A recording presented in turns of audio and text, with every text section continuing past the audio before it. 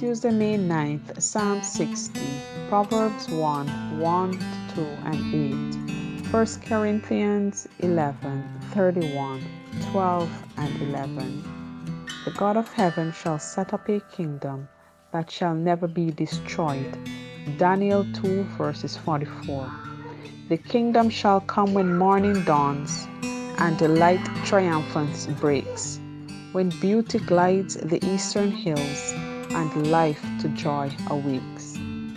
Jesus said to the apostles, I conferred on you, just as my Father has conferred on me a kingdom, so that you may eat and drink at my table in my kingdom. Luke chapter 22, 29, verse 30.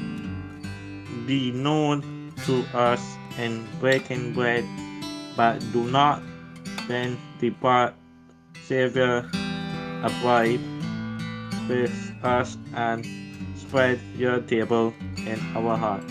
Jesus, you are our bread of life. Thank you for your promising to feed us and care for us always. You know our hunger and thirst for food, for water, and most importantly, your presence in our hearts and lives.